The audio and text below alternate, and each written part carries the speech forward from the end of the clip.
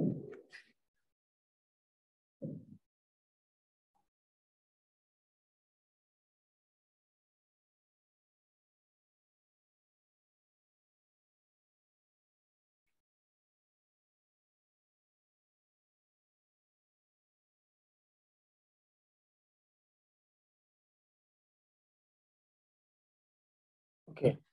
let's start the today class semiconductor part 2.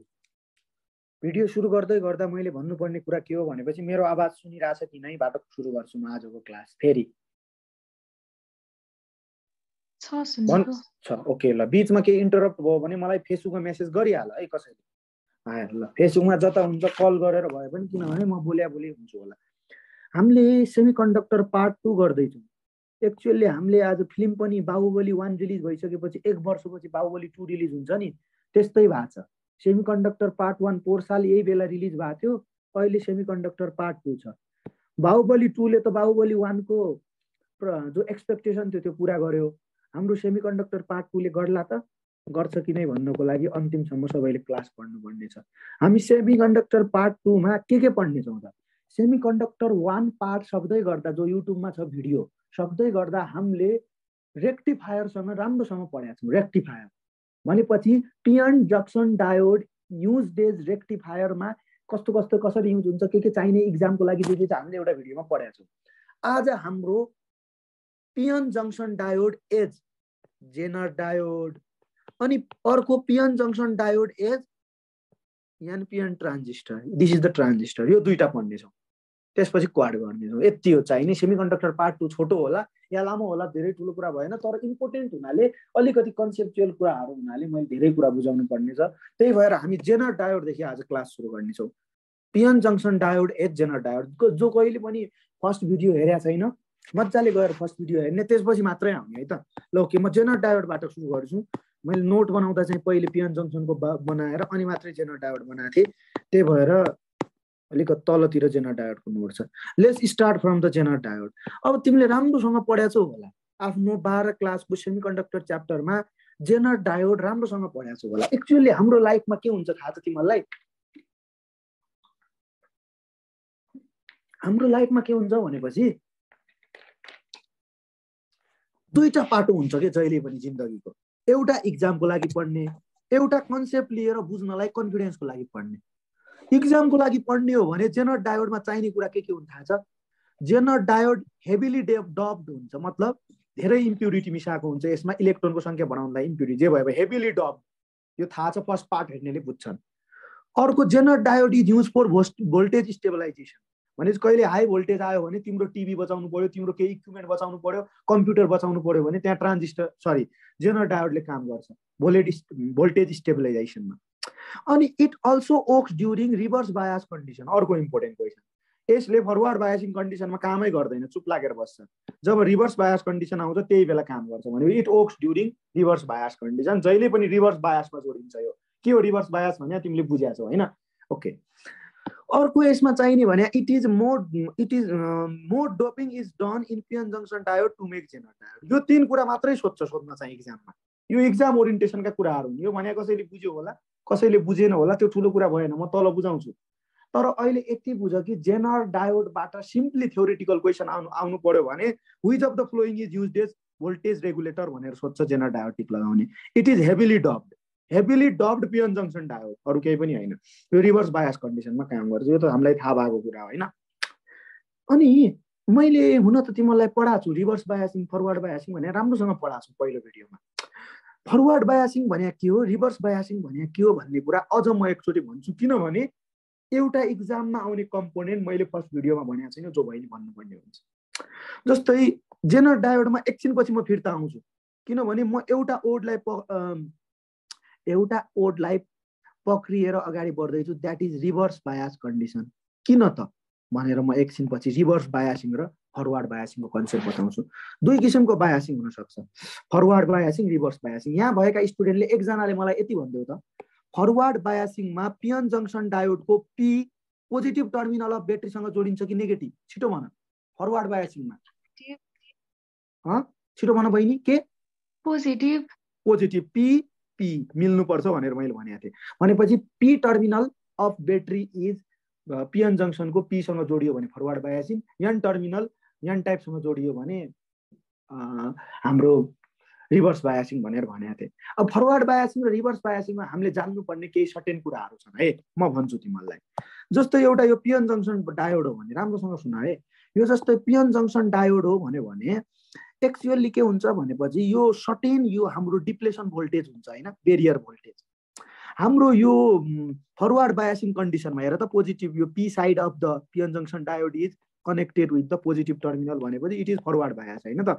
Forward bias कन्डिसनमा हाम्रो current देखिनको लागि, मतलब current सुरु हुनको लागि के हुनुपर्छ, यो डिप्लेसन लेयर त तोड्नु पर्यो, किनभने यहाँदेखि करेन्ट बगेर यहाँ पुग्नको लागि इलेक्ट्रोनको फ्लो हुनु पर्यो। इलेक्ट्रोन फ्लो हुनलाई यो डिप्लेसनको जो भोल्टेज छ त्यसलाई तोड्नु पर्छ, यसलाई सानो बनाउनु पर्छ। त्यो बनाउनको लागि सर्टेन भोल्टेज बढाउँदै जानुपर्छ हामीले, जिरोबाट सर्टेन सर्टेन सर्टेन बढाउँदै जानुपर्छ। यहाँ हेर है, ग्राफमा देखाउँछु म। हामीले भोल्टेज बढाउँदै गर्दा यहाँसम्म पनि करेन्ट आएन, यो डिप्लेसन लेयरले नै जित्यो, डिप्लेसनको भोल्टेजले नै जित्यो। यहाँसम्म पनि आएन करेन्ट, डिप्लेसन भोल्टेजले नै जित्यो। सर्टेन एउटा भोल्टेजमा हाम्रो यो डिप्लेसन भोल्टेजलाई हाम्रो ब्याट्रीको भोल्टेजले जित्छ र जितिसकेपछि करेन्ट फटाफट फ्लो हुन्छ। यहाँ हेर त, यहाँ पनि करेन्ट एब्रप्टली राइज भएको छैन, यो करेन्टको ग्राफ हो, हत्तै राइज हुन्छ के करेन्टको। त्यो फरवर्ड भोल्टेज जुन बेला करेन्ट डायोडमा एब्रप्टली इन्क्रिज हुन्छ त्यो भोल्टेजलाई भनिन्छ नी भोल्टेज। अब यो फरवर्ड बायसको क्यारेक्टर हो, हामीले जान्नु पर्दैन। यति जान कि नी भोल्टेज भने त्यस्तो फरवर्ड बायसिङको फरवर्ड भोल्टेज हो जुन बेला करेन्ट हत्तै इन्क्रिज हुन्छ, किनभने हाम्रो ब्याट्रीको भोल्टेजले यो बेरियर भोल्टेजलाई जित्छ। यो फरवर्ड बायसिङसँग हाम्रो मतलबै छैन, हामी जेनरल डायोड पढ्दैछौँ। मैले केवल नी भोल्टेज भने के हो मात्रै भन्न खोजेँ हो, तिमीहरू आफै लेख, मैले नोट पनि लेखेको छैन। नी भोल्टेज भने त्यस्तो भोल्टेज जुन बेला हाम्रो एब्रप्टली इन्क्रिज हुन्छ करेन्ट ड्यु टु यो बेरियर भोल्टेजलाई चिरेको कारणले गर्दा। अब आयो मेन भने हाम्रो युद्ध आज, रिभर्स बायसिङ। रिभर्स बायसिङ किन पढ्दैछौँ एकछिनपछि म तिमीलाई डिटेल भन्छु, नाथ्यौ म बुझाइ पढाउँछु। आज तिमीहरू युट्युबमा भिडियो हालिदिन्छु म तिमीहरूलाई, युट्युबमा 2x मा 3x मा 4x मा पछि मजाले हेर्नु, टाइम पुग्छ। तर अहिले बुझेर पढाउँ एकछिन है। मैले लाइभमा बोलाएको पनि छैन स्टुडेन्टहरूलाई, किनभने पछि गएर युट्युबमा 2x मा हेर्दा हुन्छ। तर म आज बुझाइ पढाउने हो, किनभने यो बुझ्नै पर्ने कुरा हो। यति बुझेपछि कहिल्यै पढ्नु पर्दैन, इम्पोर्टेन्ट कुरा पनि हो। रिभर्स बायसिङ कन्डिसन भने कस्तो condition, in which P terminal Pima जोडिनु पर्ने तर यहाँ नेगेटिभमा जोडियो, एन टर्मिनल नेगेटिभमा जोडिनु पर्ने यहाँ पुग्यो भने उल्टा गरियो भनेको reverse बायसिङ condition. Reverse बायसिङ कन्डिसनमा current flow हुँदैन यहाँ, किनभने यो डिप्लेसन लेयरको विड्थ बढ्छ अनि डिप्लेसन लेयरको भोल्टेजलाई हाम्रो ब्याट्रीको भोल्टेज जित्न सक्दैन, करेन्ट फ्लो हुँदैन, करेन्ट फ्लो स्टप हुन्छ। भनेपछि हाम्रो पोजिटिभ यो फरवर्ड बायसिङ भएन, करेन्ट फ्लो भएन। अनि एक्चुअली तिमीले यो ब्याट्रीको नेगेटिभ भोल्टेज बढाउँदै गयो भने एउटा यस्तो कन्डिसन आउँछ कि त्यो एक्सेसिभ भोल्टेजको कारणले गर्दा हाम्रो जो यो यहाँका कोभ्यालेन्ट बोन्ड बिट्विन त्यो सिलिकन केले बनाए हुन्छ र डायोड, तिमीलाई थाहा होला नि, सेमिकन्डक्टरले बनाए हुन्छ सिम्पली सिलिकन। तिनीहरूमा इलेक्ट्रोन अब पी साइड केले बनाए हुन्छ, एन साइड केले बनाए हुन्छ, एन टाइप केले बनाए हुन्छ, पी टाइप केले बनाए हुन्छ, त्यो सबै मैले फर्स्ट भिडियोमा पढाएको छु। फर्स्ट भिडियो हेरेर टक्कै यो हेऱ्यो भने मजाले बुझ्छौ तिमीहरू है। तिमीले धेरै भोल्टेज बढाइसकेपछि एकछिन यस्तो कन्डिसन आउँछ जुन कन्डिसनमा यहाँ इलेक्ट्रोनहरू बीच तीहरूको इलिमेन्टहरू बीचको के ब्रेक हुन्छ, इलेक्ट्रोन जुन बोन्डले त्यहाँ बोन्डेड थियो नि एटममा, कोभ्यालेन्ट बोन्ड ब्रेक भएर इलेक्ट्रोन उछिट्टिएर बाहिर आउँछ क्या, इलेक्ट्रोन उछिट्टिएर बाहिर आउँछ। भनेपछि इलेक्ट्रोन यति उछिट्टिएर बाहिर आउँछ कि इलेक्ट्रोनको संख्या बढ्छ। इलेक्ट्रोनको संख्या बढेपछि इलेक्ट्रोन फ्लो हुन थाल्छ क्या बिस्तारै। त्यो भोल्टेजलाई भनिन्छ Zener breakdown voltage. Zener breakdown भोल्टेजमा electron आफ्नो कोभ्यालेन्ट बोन्ड तोडेर आफ्नो स्थान तोडेर अब रन हुन थाल्छ यहाँ करेन्ट फ्लो गर्नको लागि। रिभर्स भोल्टेजमा पनि अगेन्स्ट द इलेक्ट्रिक फिल्ड मजाले कुद्न थाल्छ, किनभने हामीले धेरै नै भोल्टेज बढाइदिएका छौँ रिभर्स भोल्टेज, त्यसलाई भनिन्छ जेनर ब्रेकडाउन। एकछिन पछि अझ तिमीले भोल्टेज बढाउँदै गयो, ब्याट्रीको भोल्टेज बढाउँदै गयो, भोल्टेज बढाउँदै गयो भने एकछिन यस्तो कन्डिसन आउँछ, सुन मात्रै है, म ग्राफमा पनि देखाउँछु अहिले।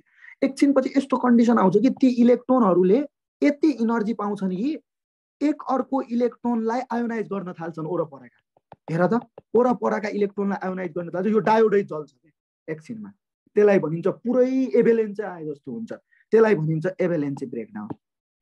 यी breakdown रिजनहरूमा Zener breakdown रिजनहरूमा Jenner diode काम गर्ने हो कि त्यही भएर मैले यो पढाउन खोजे मात्रै हो कसरी फ्लो गर्छ धेरै करेन्ट एकछिनपछि जेनरल डायोड पढ्दै गर्दा तिमीले बुझ्छौ केही पनि भएको छैन सिम्पली रिभर्स बायस कन्डिसनमा पनि इलेक्ट्रोनको कोभ्यालेन्ट बोन्ड टुटेर ती इलेक्ट्रोनले अरू इलेक्ट्रोनलाई आयोनाइज गरेर करेन्ट फ्लो हुने मेकानिजम हुँदो रहेछ भनेपछि दुई किसिमका ब्रेकडाउन देख्छौ हामी रिभर्स बायसमा तिमीले इक्जामको लागि बुझ्नुपर्ने यति कुरा हो एउटा जेनर ब्रेकडाउन एउटा एभेलेन्सी ब्रेकडाउन विशेष गरी ब्याट्रीको भोल्टेज 4 भोल्टेज भन्दा कम छ भने जेनर ब्रेकडाउन देखिन्छ सुन है एभेलेन्सी ब्रेकडाउन 6 भोल्टेज भन्दा धेरै छ ब्याट्रीको भोल्टेज भन्यो भने त्यो बेला 6 भोल्टेज भन्दा पनि बढी भएको बेला एभेलेन्सी ब्रेकडाउन देखिन्छ जेनर ब्रेकडाउन 4 भोल्टेज भन्दा कम भएको बेला देखिन्छ 4 र 6 मा भयो भने 4 र 6 को बीचमा भोल्टेज भयो भने both Zener breakdown and एभेलेन्सी breakdown देखिन्छ रिभर्स बायसिङ कन्डिसनमा भनेपछि तिमीले एउटा कुरा के बुझ्नु पर्यो भनेपछि यहाँ हेर त यो रिभर्स बायसिङ कन्डिसनको मैले ग्राफ बनायो भने तिमीले भोल्टेज बढाउँदै गयो भने करेन्ट 0 छ पहिले किनभने करेन्ट 0 रिभर्स बायसिङमा करेन्ट बग्दैन 0 करेन्ट एकछिन पछि तिमीले भोल्टेज बढाएर धेरै 4 भोल्टेज धेरै नै पुगाइदियो भने इलेक्ट्रोनहरूको कोभ्यालेन्ट बोन्ड टुटेर आफै बग्न थाल्छन् ती इलेक्ट्रोनहरूको बगाइले गर्दा करेन्ट फ्लो हुन्छ त्यो रिजन जहाँ इलेक्ट्रोनले कोभ्यालेन्ट बोन्ड तोडेर बग्न थाल्छन् त्यो भोल्टेजलाई जेनर भोल्टेज भनिन्छ रिभर्स ब्रेकडाउनको भोल्टेज जहाँ भत्तै करेन्ट इन्क्रिज हुन्छ अघिसम्म 0 करेन्ट थियो अब इलेक्ट्रोन कोभ्यालेन्ट बोन्ड तोडेर हेर त यो करेन्टको ग्राफ हो भत्तै करेन्ट बढ्छ भने त्यसलाई भनिन्छ जेनर ब्रेकडाउन रिजन अथवा जेनर भोल्टेज रिजन फेरि तिमीले बढायो भने एकछिनमा त डायोडै बन्द चल्छ त्यसलाई भनिन्छ एभेलेन्सी ब्रेकडाउन रिजन भनेपछि रिभर्स बायसिङ कन्डिसनमा करेन्ट वास्तवमा बग्दैन हेर त 0 हुँदै आछ बग्दैन करेन्ट एक्चुअली बग्दैन नेग्लिजिबल करेन्ट हुन्छ तर तिमीले धेरै नै भोल्टेज बढाइसक्यौ भने एकछिन जेनर भोल्टेज रिजन आउँछ त्यो जेनर भोल्टेज अथवा जेनर ब्रेकडाउन रिजनमा चाहिँ वात्तै करेन्ट बढ्छ किन ड्यू टु इलेक्ट्रोनले आफ्नो कोभ्यालेन्ट बोन्ड तोड्छन् भनेपछि म एउटा कुरा लेख्छु तिमीहरूले पनि लेख जेनर ब्रेकडाउन रिजनमा इलेक्ट्रोनले कोभ्यालेन्ट बोन्ड तोडेर बग्न थाल्ने रहेछन् एभेलेन्सी ब्रेकडाउनमा चाहिँ एउटा इलेक्ट्रोनले आयोनाइज गर्छ अर्को इलेक्ट्रोनलाई यसरी त पुरै वात्तै होल पिएन जङ्सन डायोड थियो नि होल पिएन जङ्सन डायोडमा इलेक्ट्रोनको संख्या वात्तै बढेर पछि गएर एभेलेन्सी ब्रेकडाउनमा डायोड नै के हुन्छ जल्छ क्या जल्छ तिमीले यति कुरा बुझ्नु पर्यो कि हाम्रो पिएन जङ्सन डायोडमा दुई किसिमका रिभर्स कन्डिसन छन् बायसिङ कन्डिसन एउटा फरवार्ड बायसिङ जो भने हामीले नर्मल्ली बुझेका छौँ एउटा रिभर्स बायसिङमा नर्मल्ली करेन्ट बग्दैन तर तिमीले एकदमै बढाइदियौ इलेक्ट्रो भोल्टेज भन्यो भने जेनर भोल्टेज रिजनमा अलिकति करेन्ट बढ्छ एभेलेन्सीमा त यति धेरै बढ्छ कि आगो नै लाग्छ यति बुझ दुईटा ब्रेकडाउन रिजन हुँदो रहेछ Zener breakdown reason एभेलेन्सी breakdown reason है त अब तिमीले यति बुझ्यौ भने अब जेनर भोल्टेज बुझ्छौ है बिस्तारै अब हेर जेनर भोल्टेज के हो मजाले बुझ्छौ अब जेनर भोल्टेजको मेकानिजममा जाउँ अहिलेसम्म पनि बुझेको छैनौ होला मलाई थाहा छ तिमीहरूले बुझेको फिल नभए होला अब बुझ्छौ चिन्ता नगर अब म एउटा जेनर भोल्टेज बनाउँछु जेनर डायोड बनाउँछु this is the Jenner डायोडको figure यहाँ हेर त यो जेनर डायोडको फिगर हो मैले अलग लेखेर आएको छैन हाम्रो नर्मल्ली पिएन जङ्सन डायोडलाई तिमी कस्तो बनाउँथ्यौ सिम्पली यस्तो बनाउँथ्यौ नि पिएन जङ्सन डायोडलाई तर यस्तो यहाँ अलिकति फरक हुन्छ ड्यू टु हाई डोपिङको कारणले गर्दा यो यस आकारको बनाउनु पर्छ त्यो सिधा थियो पिएन जङ्सनमा यो जेनर डायोड चाहिँ यस्तो बनाउनु पर्छ अर्को सेम छ एन टर्मिनल पी टर्मिनल यति त तिमीलाई थाहा छ है अब सरी जाने पी अब हामीले के जान्नु पर्यो भने हाम्रो जेनर भोल्टेजको काम के हो त एक्चुअली फिल गरौँ अहिलेसम्म हामीले चाहिने कुराहरू फरवार्ड बायसिङ रिभर्स बायसिङ पढ्यौँ त्यसको के सिग्निफिकेन्स छ त जेनर डायोडमा र हाम्रो लाइफमा के सिग्निफिकेन्स छ अब सुरु गरौँ मजाले जेनर डायोडको कथा है त जेनर डायोड हो यो एउटा हेर त यो जेनर डायोड हो मैले एउटा सर्किटमा जोडेको छु दाइ यो जेनर डायोडको के काम छ भन्ने तिमीलाई पक्कै पनि लाग्यो होला म सिकाउँछु एक्चुअली तिमीलाई थाहा छ कुनै इन्डियाको प्लेयर कस्तो हुन्छन् थाहा छ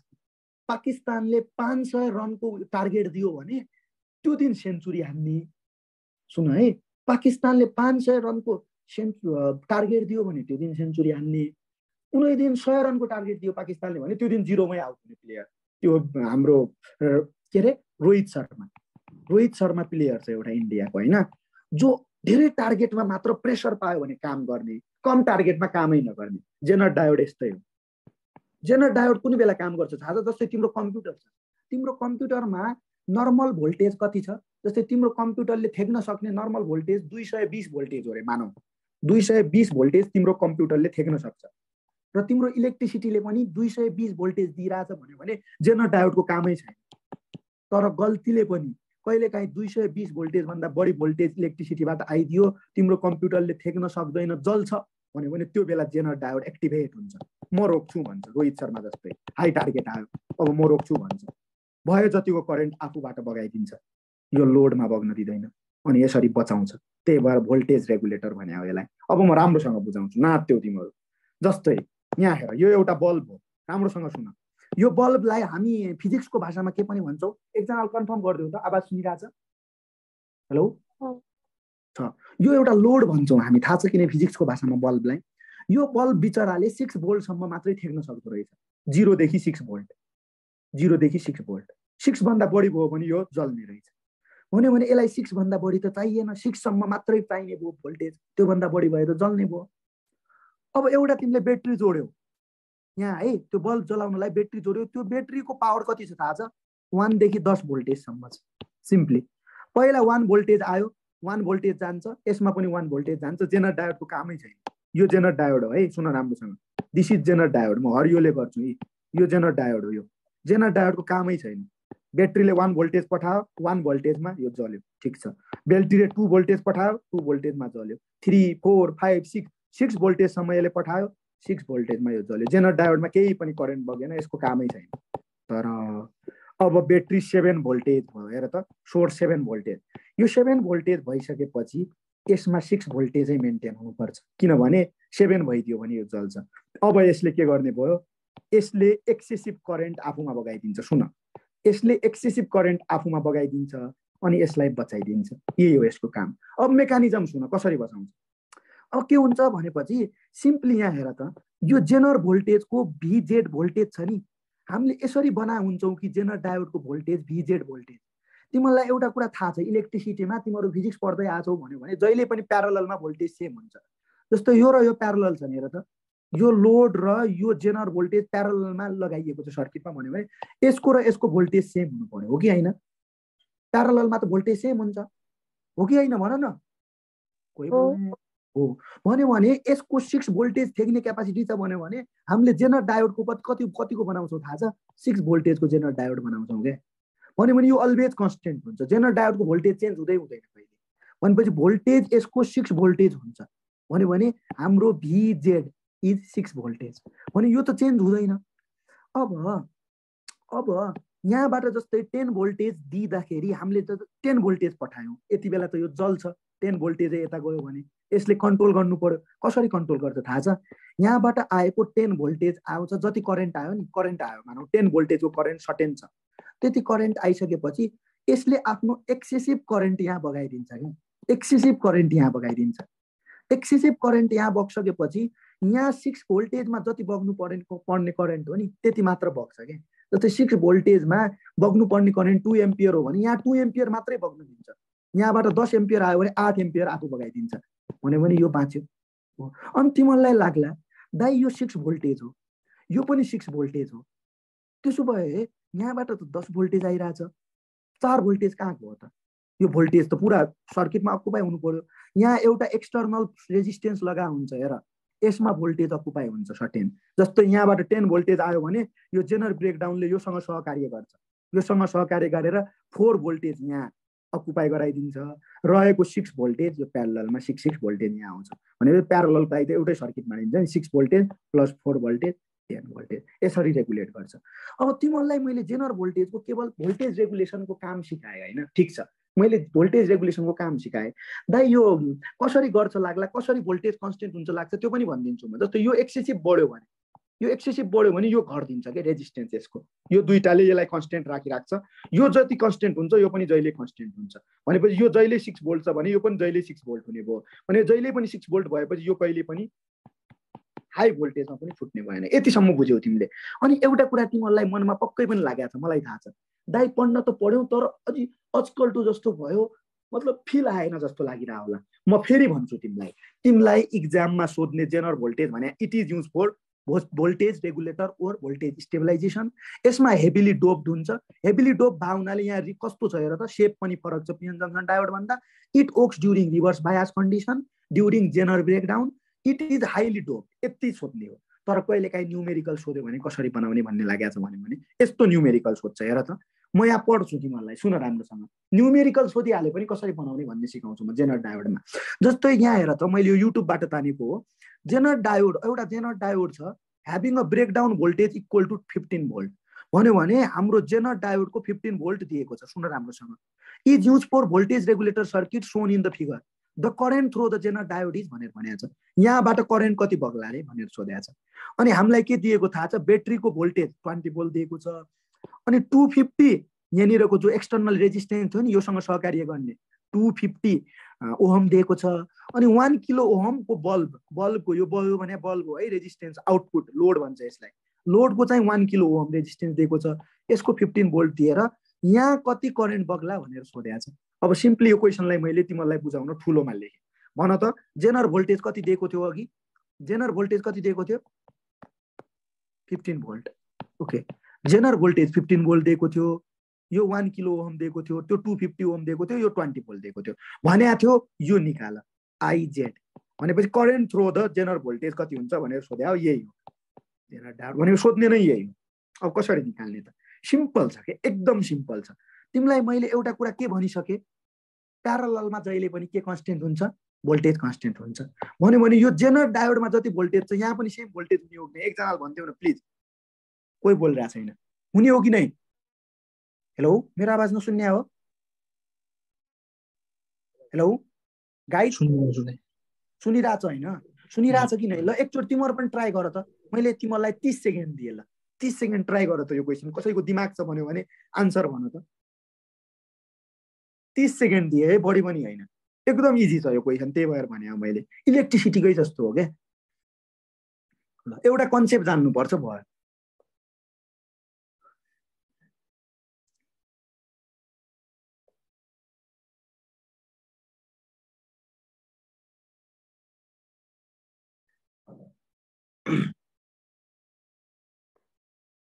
ल छिटो छिटो छिटो छिटो।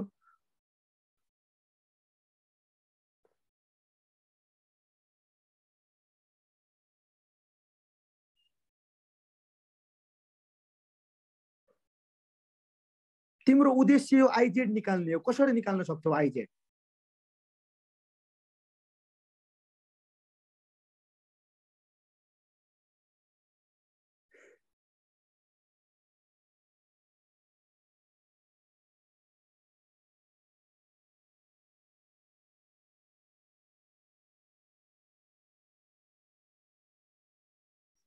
कति मूर्ख हो यार तिमीहरू। ल सुन, म बनाइदिउँ।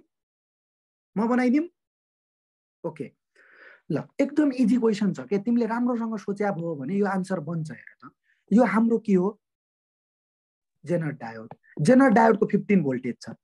अब यसको पनि कति भोल्टेज होला भन त? प्यारललमा जहिले पनि भोल्टेज कन्स्टेन्ट हुँदैन, 15 होला भनेपछि यसको पनि भोल्टेज 15 होला। यो बल्ब, यो रेजिस्टेन्सको पनि 15 भोल्टेज छ भने यो पनि 15 भोल्ट भइसकेपछि तिमी यहाँ निकाल्न सक्छौ current.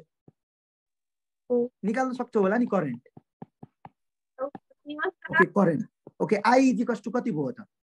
V by are. Are हैन त, भी कति छ? 15 भोल्ट डिवाइडेड बाई यो 1000 किलो ओम भने 1000 भयो। 15 डिवाइड बाई 1000 भने 15 मिली एम्पियर भयो। ल 15 मिली एम्पियर लेखेँ मैले है। 1000 15 डिवाइड बाई 1000 भने 10 टु द पावर -3 एम्पियर हुने हो। ल 15 milli ampere current is equals to, यसको करेन्ट तिमीलाई आइसक्यो। अब मलाई तिम्रो एउटा कुरा भन त, यहाँबाट 20 भोल्टेज गएको छ। यहाँबाट गएको 20 भोल्टेज यहाँ गइसकेपछि यो दुई प्यारलल सर्किटलाई त तिमी एउटै भोल्टेज मान्न सक्छौ। कति हो? 15 भोल्टेज मान्दैनौ, किनभने यहाँ त भोल्टेज कन्स्टेन्ट हुन्छ। भन्यो भने यो रेजिस्टेन्सको भोल्टेज कति होला मलाई भन त? यहाँबाट 20 भोल्टेज गएको छ, यो प्यारललमा 15 गयो, यसको कति होला? 5 भोल्टेज। यसको 5 भोल्टेज होला भनेपछि यसको रेजिस्टेन्स पनि थाहा छ तिमीलाई, यसको 5 भोल्टेज पनि थाहा छ। भन्यो भने ल मलाई भन त यसको करेन्ट कति होला? यो रेजिस्टेन्समा कति करेन्ट बग्या होला? I is equals to 5 divide by 250। ल कति हुन्छ 5 डिवाइड बाई 250? के गर्छौ अब यसलाई? यो यस्तो हो के, तिमीहरूको कति कन्सेप्ट छ भन्ने कुरा हो। अब तिमीले यहाँ कसैले यो डिवाइड गर्न थाल्छ, म त के गर्छु भने 5 × 4 20 डिवाइड बाई 250 × 4 2000 गरेर 20 डिवाइड बाई यो पनि 1000 हुने भयो। सजिलो हुन्छ के, 20 मिली एम्पियर हुने भयो।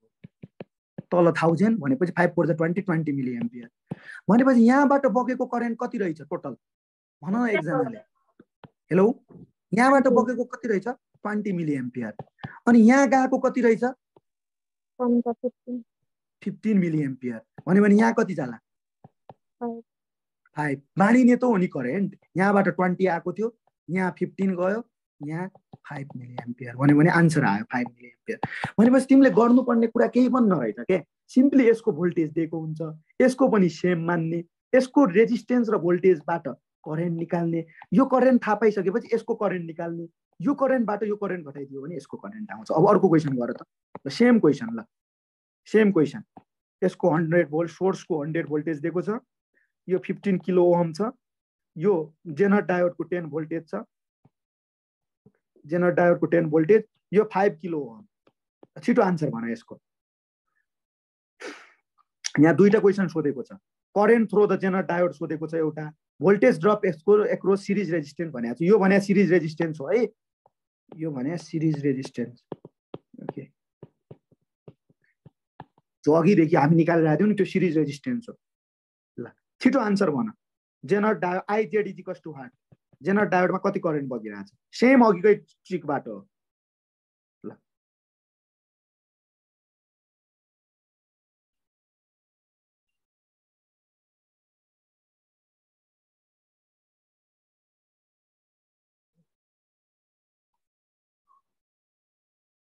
ओके यो बनाऊ तिमीहरू मैले गरिनँ है त यो बनाएर कमेन्टमा लेख म युट्युबमा पनि हाल्छु यो भिडियो यो बनाएर कति आन्सर आयो यसको आईको आईआईको आईआईआईको सबै स्टुडेन्टले भन मलाई ल यति भइसकेपछि म अर्को भिडियोमा बरु बनाइदिउँला तिमीलाई आएन भने मसँग टाइम छैन यति जान्यौ भने जेनर डायोड सक्यो योभन्दा धेरै कुरा जेनर डायोडमा जान्नु पर्दैन तिमीले ल मलाई भन त तिमीले जेनर डायोडमा याद गर्नुपर्ने कुरा के रहेछन् ल मलाई एक सर भन त Jenner diode is use for voltage stabilisation Jenner diode is heavily doped Jenner diode okay during reverse bias condition reverse bias कन्डिसनमा कति टाइप अफ ब्रेकडाउन हुँदो रहेछ एउटा जेनर ब्रेकडाउन एउटा एभलेन्सी breakdown Jenner diode Zener breakdown 4 voltage भन्दा कम रिजनमा काम गर्छ एभलेन्सी breakdown 6 voltage भन्दा धेरै रिजनमा काम गर्छ बिचमा दुईटै टाइप अफ ब्रेकडाउन काम गर्छ यति ल यति याद गर्यो भने धेरै ठुलो कुरा हो तिमीहरूले फरवर्ड बायसिङ र रिभर्स बायसिङमा र जेनर डायोडमा र न्युमेरिकल बनाउन पनि आइसक्यो योभन्दा जेनर डायोडमा तिमीलाई के चाहियो भयो यति जान्यो भने पुग्यो अब हामी जान्छौँ ट्रान्जिस्टरमा आजको main topic that is transistor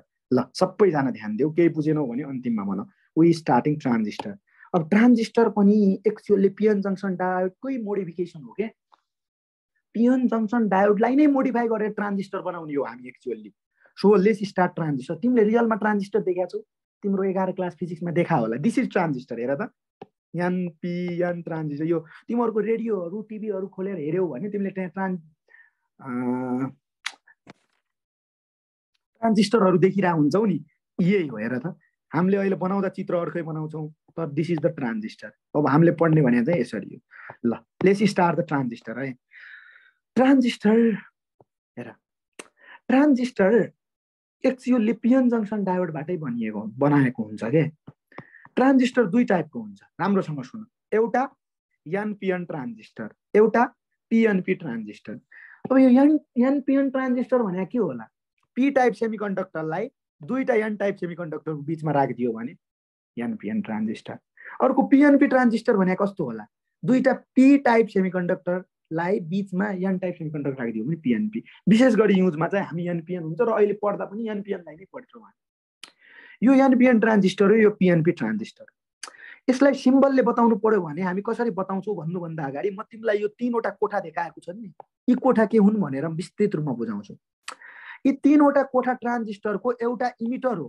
फर्स्टको कोठा हेर त आइएमआइटिटिआर इमिटर अर्को बीचको बेस हो यो दिस इज बेस अनि दिस इज कलेक्टर हो यो कलेक्टर अब हेर त इमिटर बेस र कलेक्टरमा तिमीले जान्नुपर्ने कुरा के हो भने थ्योरिटिकल पार्ट नै सोध्छ के इमिटर बेस र कलेक्टरमा सबभन्दा मोटो कुन छ भन त वाइड को देखिरहेको चित्रमा कलेक्टर अब आफै सम्झिने के कसरी पनि याद गर्ने भनेपछि याद पनि गर्ने हेर कन्सेप्ट पनि लिने याद पनि गर्ने कसरी याद गर्ने भने कलेक्टरले पेटभरि खाना कलेक्ट गरेको छ त्यही भएर मोटो छ ठुलो छ त्यही भएर सबभन्दा मोटो कुन छ सोध्यो भने कलेक्टर टिक लगाइहाल्ने भनेपछि थिकनेसको आधारमा सबभन्दा ठुलो कलेक्टर स्पेलिङ गर्ने पनि हुन्छ त्यसपछि इमिटर त्यसपछि बेस भनेपछि सबभन्दा वाइड कलेक्टर हुँदो रहेछ, त्यसपछि इमिटर, त्यसपछि बेस। यो याद भयो भयो। अब अर्को कुरा याद गरौँ।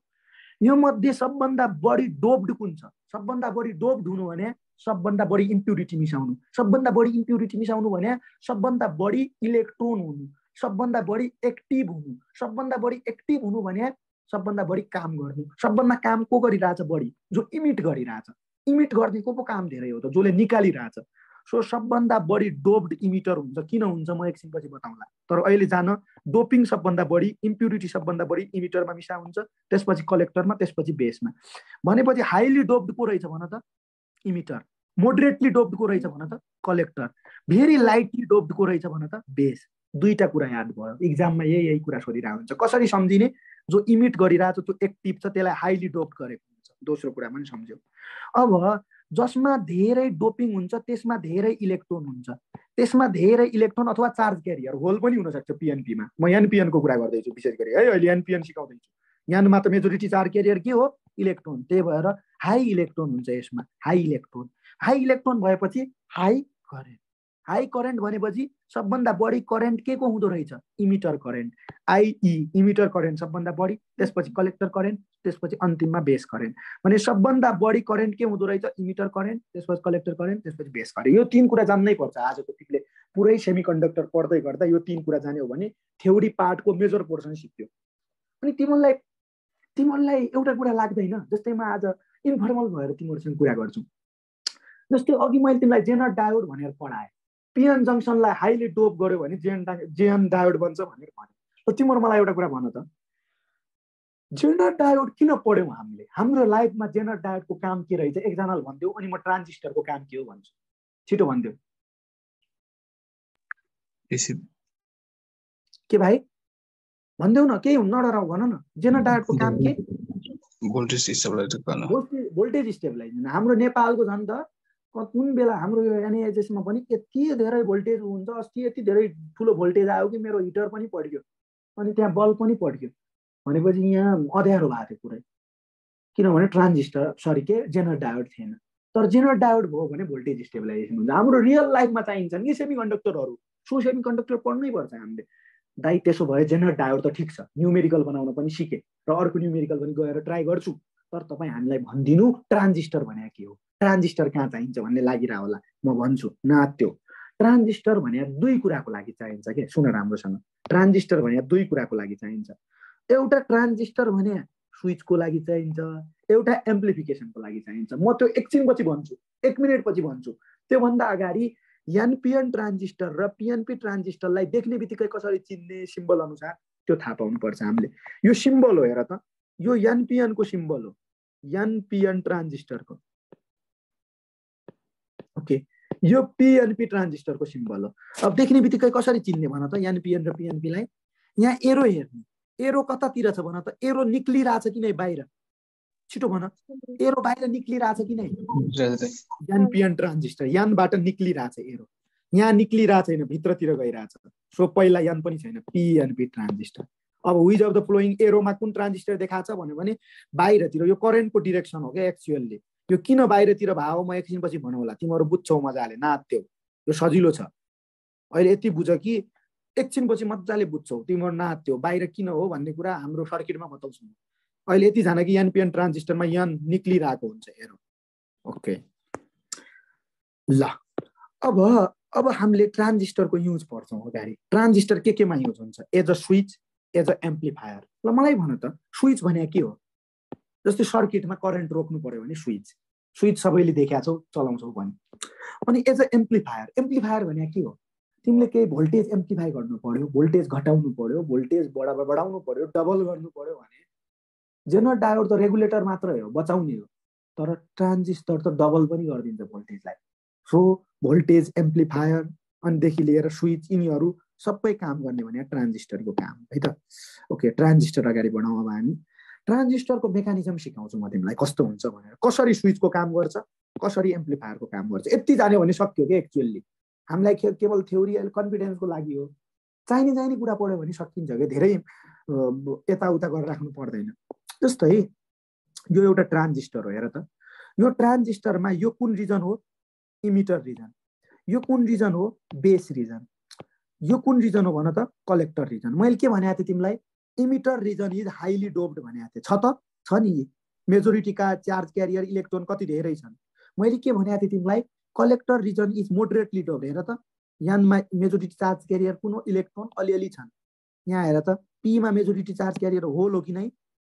पी भने त यो छ नि त, होल हो नि मेजोरिटी चार्ज क्यारियर। त्यहाँ कति कम छन् हेर त।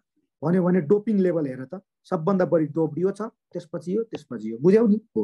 अब यसलाई तिमीले जोड्यौ, केमा जोड्यौ? सर्किटमा जोड्यौ। अब सर्किटमा जोडिसकेपछि हेर त, जोड्यौ, यो नेगेटिभ टर्मिनल हो, यो पोजिटिभ टर्मिनल हो। ल मलाई भन त, प्रत्येक स्टुडेन्टले यो यनलाई नेगेटिभ टर्मिनलमा जोडिसकेपछि फरवार्ड बायसिङ हुन्छ कि रिभर्स बायसिङ? यनलाई यनसँग जोड्यो भने फरवार्ड बायसिङ। भनेपछि एक्चुअली गर्न खोजेको के छ भनेपछि फरवार्ड बायसिङ छ।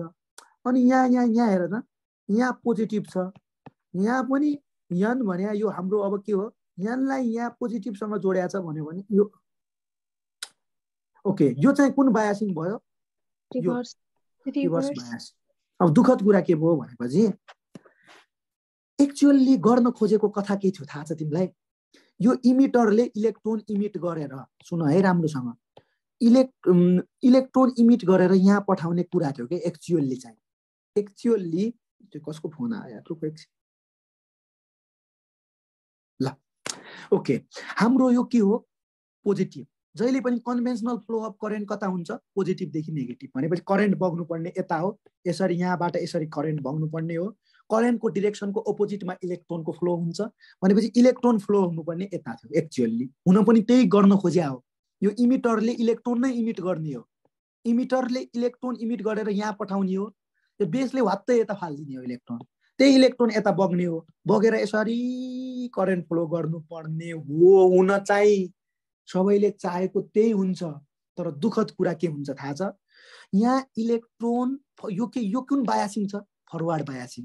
मजाले इलेक्ट्रोन फ्लो हुन्छ, यो बायोबेसको कुरा। यो कुन छ? रिभर्स बायसिङ।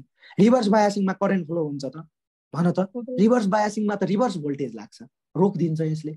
भन्यो भने करेन्ट फ्लो सजिलै हुन सक्दैन क्या यहाँ, किनभने अलिकति शक्ति पुग्दैन यसलाई, त्यो बेला कामै गरेन।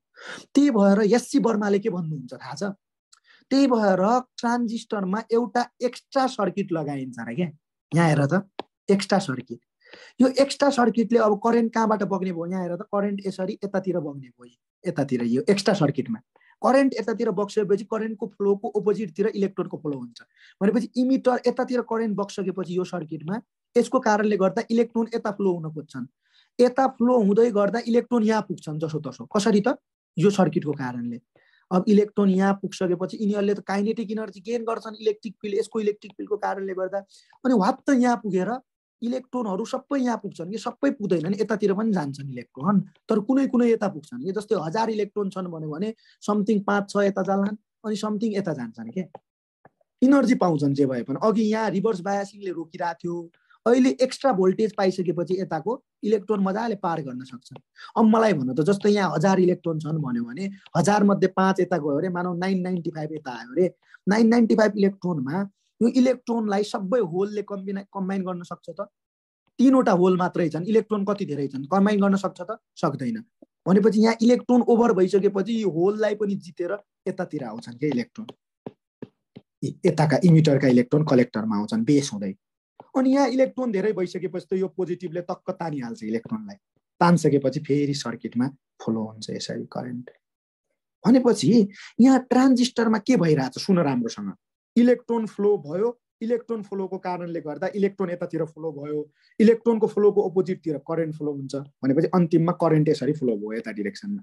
ल मलाई तिमीहरू यति हुँदै गर्दा भन त, एक्चुअली यो करेन्ट फ्लो गरिरहेको यो एक्स्ट्रा सर्किटको कारणले छ कि नै?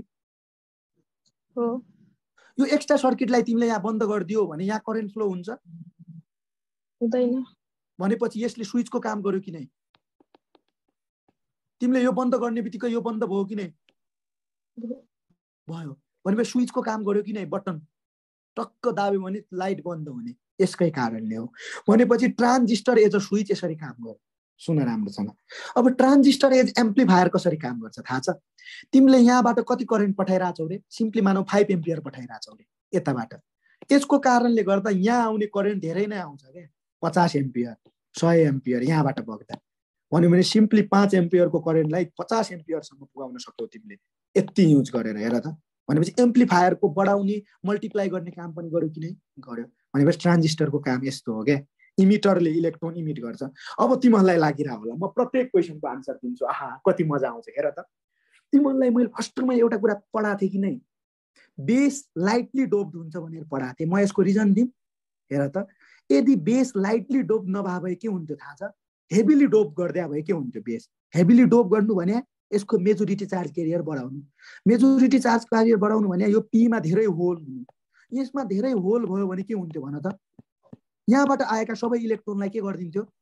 न्युट्रलाइज गरिदिन्थ्यो, अक्युपाई गरिदिन्थ्यो। अनि यता इलेक्ट्रोन जान पाउँथ्यो? पाउँदैन।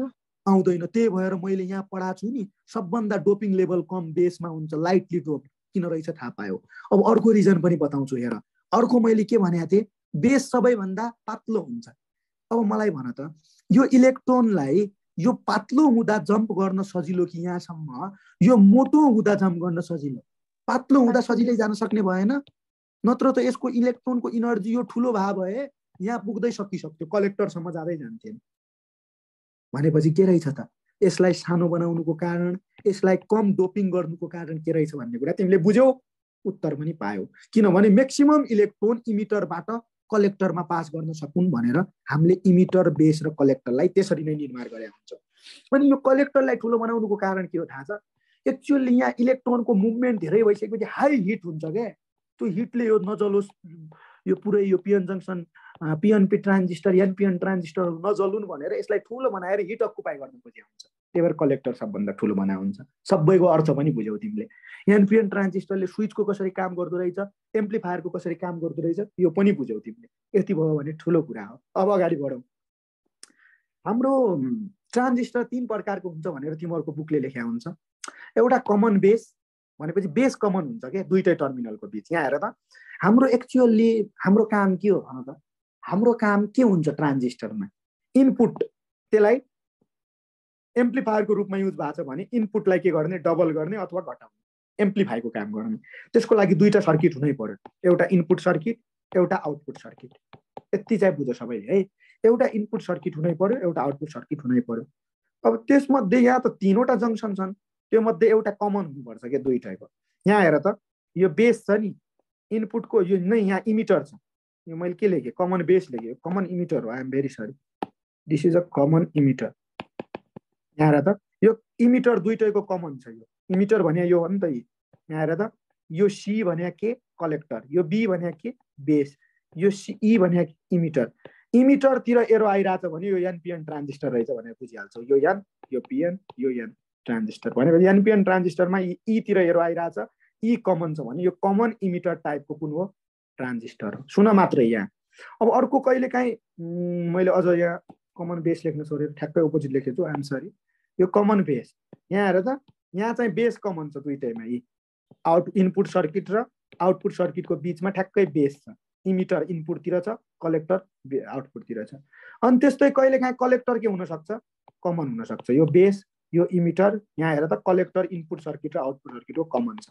भन्यो भने हामीले यति बुझ्नु पर्यो 3 टाइपको हुँदो रहेछ। कहिले काहीँ बिचमा इमिटर, कहिले बेस, कहिले कलेक्टर। यो मध्ये सबैभन्दा कमन कुन हो थाहा छ? हामीले पढ्नुपर्ने हाम्रो सिलेबसमा भएको कमन इमिटर कन्फिगरेसन।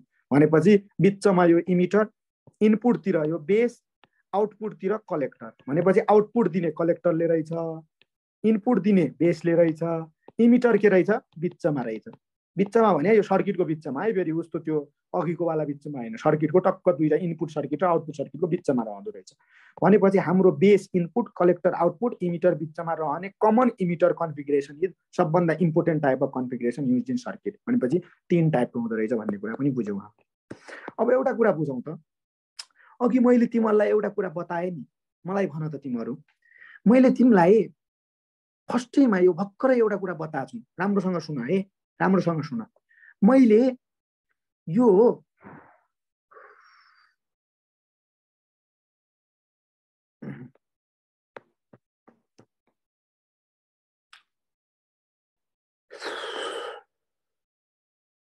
भर्खरै तिमीलाई एउटा कुरा भने, राम्रोसँग सुन है, अनि मात्रै बुझ्छौ तिमीहरू। जस्तै ओके अघि हाम्रो यो सर्किट चलिरहेको थियो नि हुन त धेरै कुरा भन्नुपर्ने छ मैले हैन धेरै कुरा नभनिकन सर्टकट बनाउन खोजिरहेको छु म किनभने भिडियोलाई लामो किन बनाउनु रिभिजनको टाइम छ टाइम हामीसँग थुप्रै छैन एक्चुअली यो हो यसलाई रिभर्स बायासिङ बना बेला र यसलाई फरवर्ड बायासिङ बना बेला हेर त पोजिटिभ नेगेटिभ हाम्रो यसले काम गरेको थियो कि नै काम गरेको थियो कि नै थियो अब ए सर्किट ए को यसै काम हो के मैले अलिकति सर्टकट बनाएँ है अर्को बनाउनु भन्दा ल सुन त जब इनपुट त्यो मध्ये हामीले यदि दुईटा सर्किट बनायो भने सिम्पली सुन है दुईटा सर्किट बनायो इनपुट र आउटपुट सर्किट बनायो भने सुन मात्रै यदि इनपुट रिभर्स बायास छ आरबी भने रिभर्स बायास र आउटपुट पनि रिभर्स बायास छ भन्यो भने यो बेला कुनै पनि सर्किटले काम गर्दैन ठ्याक्कै बन्द हुन्छ सर्किट दुईटै रिभर्स बायासमा छ भने इनपुट रिभर्स बायासमा भएर आउटपुट फरवर्ड बायासमा भयो भने मात्रै काम गर्छ या उल्टा भयो भने मात्रै काम गर्ला या कस्तो काम गर्ला एकछिनपछि कुरा गरौँला देखाउँला पनि अहिले यति बुझ यदि एनपिएन ट्रान्जिस्टरमा इनपुट रिभर्स बायास छ आउटपुट पनि रिभर्स बायास छ भने बन्द हुन्छ के बन्द भएको त्यो बेलाको रिजनलाई कट अफ रिजन भनिन्छ मैले अलि सर्टकटमा भन्न खोजेँ त्यो बेला ट्रान्जिस्टरले स्विचको काम गर्छ सुन राम्रोसँग स्विचको काम गर्छ जब इनपुट जब बेस भने कमन बेसमा इनपुट फरवर्ड बायास छ आउटपुट रिभर्स बायास छ त्यति बेला ट्रान्जिस्टर एक्टिभली काम गर्छ के एक्टिभ काम गरेर डबल गरिदिन्छ करेन्ट या भोल्टेजलाई एम्प्लिफाई गरिदिन्छ त्यति बेला ट्रान्जिस्टर एम्प्लिफायरको रूपमा युज हुन्छ सुन मात्र एकछिनपछि आउँछ बुझ्छौ पनि ढुक्क पर्छ यदि दुईटै फरवर्ड बायास छ भन्यो भने यो ओभर स्याचुरेसन हुन्छ बढी नाटक गरे जस्तो दुईटै फरवर्ड त्यो बेला ओभर स्याचुरेसन भइसकेपछि त्यो बेला पनि बन्द हुन्छ भनेपछि दुईटै रिभर्स बायास भए बेला पनि दुईटै फरवर्ड बायास भए बेला पनि हाम्रो स्विचको रूपमा काम हुँदो रहेछ किनभने सर्किटै बन्द हुन्छ सर्किट बन्द हुनु भने बटन बन्द हुनु बटन बन्द गर्नु भने स्विच बन्द हुनु स्विचको काम गर्दो रहेछ एउटा फरवर्ड बायास र अर्को रिभर्स बायास भए बेला चाहिँ एक्टिभ हुँदो रहेछ एम्प्लिफायरको रूपमा काम गर्दो रहेछ कुनै पनि यति कुरा बुझौँ अब म अगाडि बढेँ है एकछिन राम्रोसँग सुन अब चाहिँ अलिकति वर्किङ अफ ट्रान्जिस्टरको कुरा आयो कहिलेकाहीँ न्युमेरिकल आइदियो भने न्युमेरिकल कसरी जान्ने alpha beta character of transistor कसरी जान्ने भन्ने कुरा आयो अहिलेसम्म तिमीले बुझेको कुरा के छौ emitter base collector emitter highly टोप्ड यति बुझेका छौ सबभन्दा बढी करेन्ट भने इमिटर करेन्ट यस्ता यस्ता कुराहरू बुझ्यौ हामीले ट्रान्जिस्टर दुई रूपमा युज गर्न सक्छौँ as a switch as a amplifier भन्ने कुरा बुझ्यौ कसरी युज हुन्छ मेकानिजम पनि बुझ्यौ फिलिङ पनि भयो अब न्युमेरिकल आउला अथवा केही क्वेसन आउला ती कसरी सल्भ गर्ने यसको लागि चाहिँ हामी ट्रान्जिस्टरको सर्किट हेर्छौँ मैले अघि नै भनिसकेँ ट्रान्जिस्टर भने यो हो दिस इज यहाँ हेर त कलेक्टर बेस इमिटर यो कुन टाइप अफ ट्रान्जिस्टर रहेछ कुन कन्फिगरेसनको कमन इमिटर किनभने इमिटर कमन छ हेर त यो इनपुट सर्किट यो आउटपुट सर्किट इनपुट सर्किट र आउटपुट सर्किटको बिचमा टक्क के छ इमिटर जङ्सन छ भने इमिटर कमन इमिटर कन्फिगरेसन पर्दैछौँ हामी कमन इमिटर कन्फिगरेसनमा यहाँ हेर त ट्रान्जिस्टर कुन हो एनपिएन ट्रान्जिस्टर हो है अहिले ती बुझ कसरी थाहा पायो एनपिएन ट्रान्जिस्टर हो भनेर यो भन त यो एनपिएन ट्रान्जिस्टर हो भनेर मैले किन भने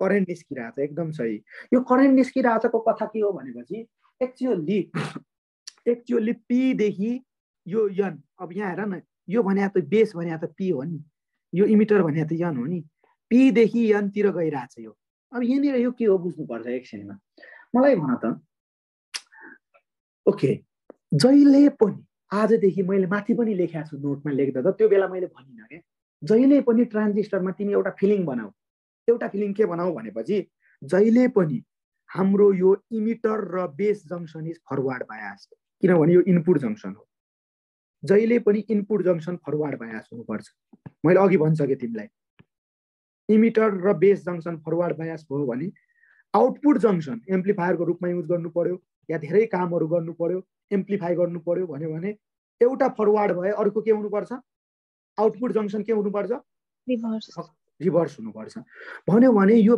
बेस र इमिटरको जङ्सन भने कुन हो यो इनपुट जङ्सन हो यो इनपुट जङ्सन के हुनुपर्छ फरवर्ड बायास हुनुपर्छ अनि यो आउटपुट जङ्सन हो जहाँबाट हामीलाई आउटपुट आउने हो नि यो आउटपुट जङ्सन हो यो कलेक्टर हो यहाँ हेर त यो कलेक्टर र इमिटरको जङ्सन भनेपछि कलेक्टरको र इमिटरको जङ्सन चाहिँ के हुनु पर्दो रहेछ आउटपुट यति बुझ भनेपछि रिभर्स बायास हुनु पर्दो रहेछ अब फरवर्ड बायास गराउनको लागि हामीले पोजिटिभ टर्मिनल जोड्यौँ यहाँ हेर त पोजिटिभ टर्मिनल किनभने यो पी हो यो पी सँग यो पी जोड्यौं भने फरवर्ड बायसिङ भयो। यति हो।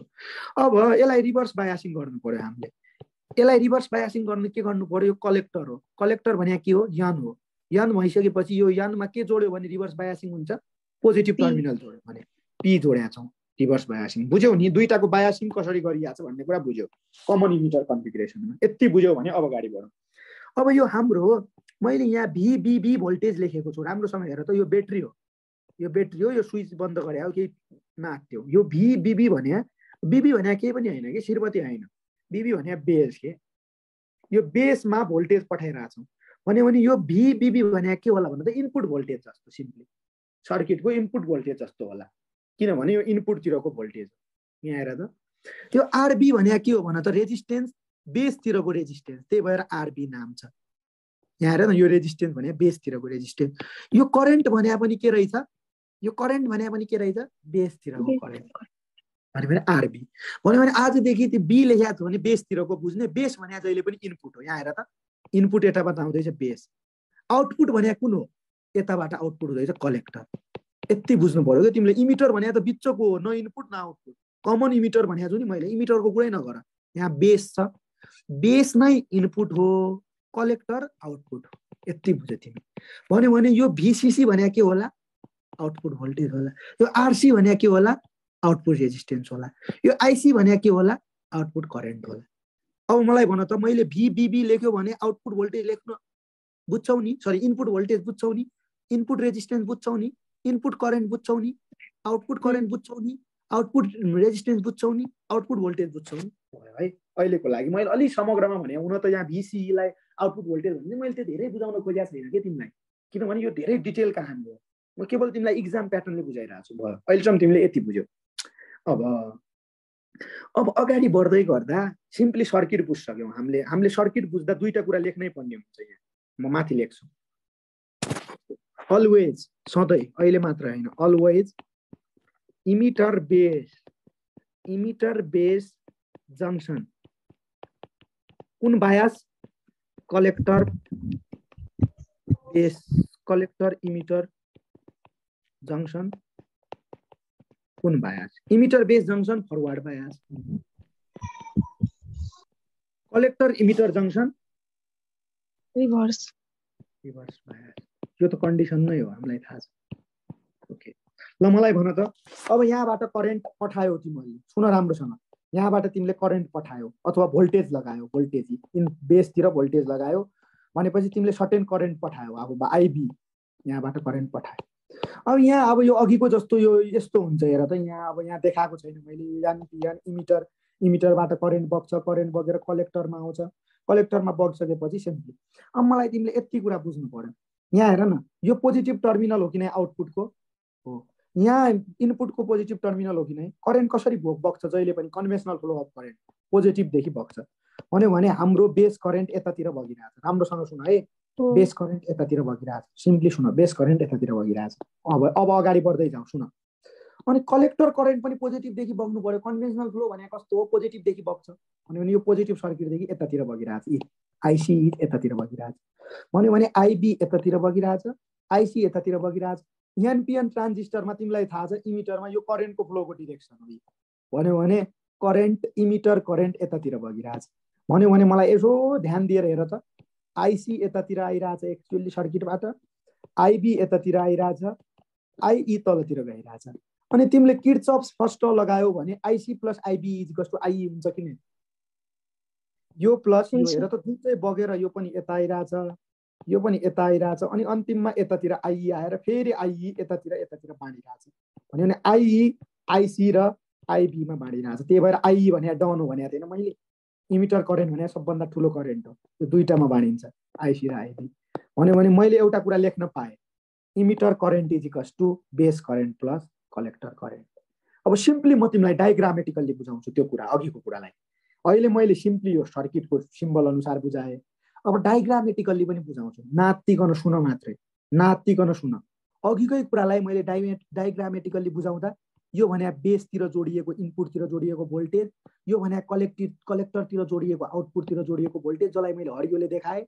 यहाँबाट बेस करेन्ट गयो, यहाँ हेर त, यहाँबाट बेस करेन्ट गयो। सिम्पली सुन्नु, यहाँबाट बेस करेन्ट गयो अनि यहाँबाट के आयो थियो कलेक्टर आउटपुट आइसी आयो यहाँबाट आइबी आयो यो दुईटै जोडेर तलतिर के आयो इमिटर करेन्ट आयो ल मलाई तिमीहरू राम्रोसँग मेरा प्यारा भाइ बहिनीहरू एउटा कुरा भन्नु त इमिटर करेन्ट यतातिर बगिरहेछ भन्यो भने जहिले पनि करेन्टको अपोजिट डिरेक्सनमा के बग्छ इलेक्ट्रोन बग्छ भन्यो भने इलेक्ट्रोन इमिटरबाट यतातिर जान्छ इमिटरबाट यतातिर जान्छ इलेक्ट्रोन इमिटरबाट यतातिर जान्छ हेर त यतातिर इमिटर करेन्ट छ इलेक्ट्रोन यतातिर जाने भयो अब सबै इलेक्ट्रोन यो बेसले खान सक्दैन हैन किनभने दुईटा होल मात्रै छ यहाँ टन्नै हुन्छन् टन्नै इलेक्ट्रोन हुन्छन् यहाँ टन्नै इलेक्ट्रोन खान सक्दैन अलिकति खाला जस्तै यहाँ म लेखेरै भन्छु जस्तै यहाँ 1000 वटा इलेक्ट्रोन थियो अरे 1000 वटा इलेक्ट्रोन थियो अरे 1000 इलेक्ट्रोन मध्ये 5 वटा इलेक्ट्रोन बेसले खायो अगाडि कति गयो कलेक्टरमा 995 यस्तो पनि नगरौँ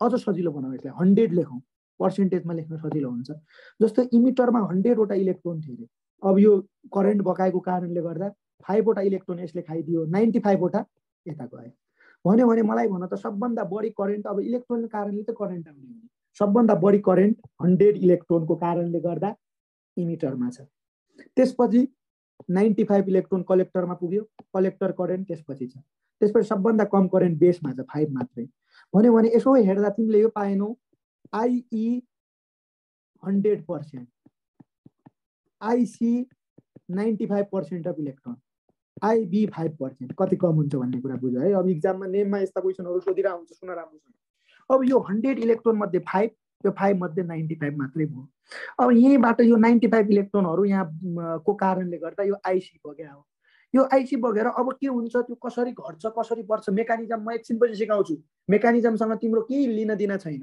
तर तिमीले यति कुरा बुझ्नु पर्यो कि करेन्ट कसरी बगिरहेछ अब यसो हेर्दा आइसी र आइई मा को ठुलो देख्यौ करेन्ट भन त आइई इमिटर करेन्ट ठुलो देख्यौ कि तिमीले कलेक्टर करेन्ट ठुलो देख्यौ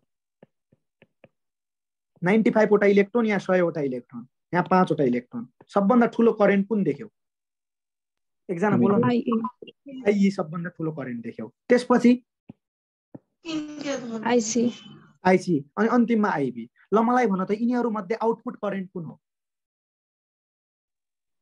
आउटपुट भने जहिले पनि कुन हो आउटपुट कलेक्टर इज आउटपुट जहिले पनि मैले पहिल्यैदेखि भनेको छु आउटपुट कलेक्टर हो इनपुट को थियो यहाँ अघि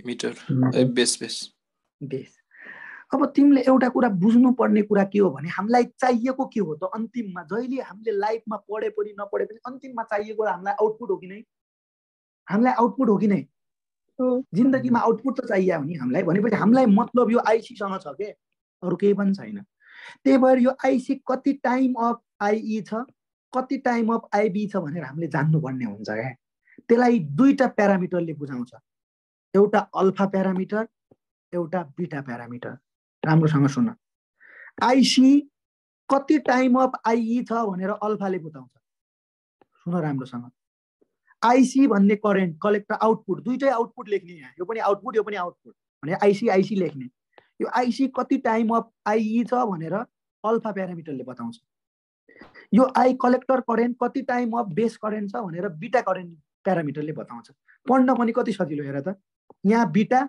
यहाँ बी मेरो कुरा सुनिराछौ तिमीहरु सुनिराछौ छ भनेपछि यहाँ बीटा यहाँ बी रिलेसन पनि कति सजिलै घोकिने भयो भनेपछि तिमीले यो फर्मुलालाई लेख्यौ भने यस्तो लेख्न सक्छौ आइसी इज इक्वल्स टु सरी आइसी नभनौ न alpha is equals to आइई by आइसी लेख्न सक्छौ हो अनि beta is equals to IB by आइसी लेख्न सक्छौ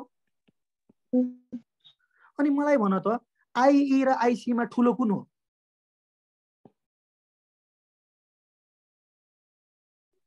ए मैले उल्टा लेखे तेरिका यार अल्फा इज इक्वल्स टु आइसी बाइ आइई बीटा तिमीहरु पनि के हो आइसी बाइ आइबी ठ्याक्कै अपोजिट भयो नि यो बीटा इज इक्वल्स टु यो तल जाने भयो नि त ओके ल मलाई भन त यो आइसी र आइई मा ठुलो कुन हो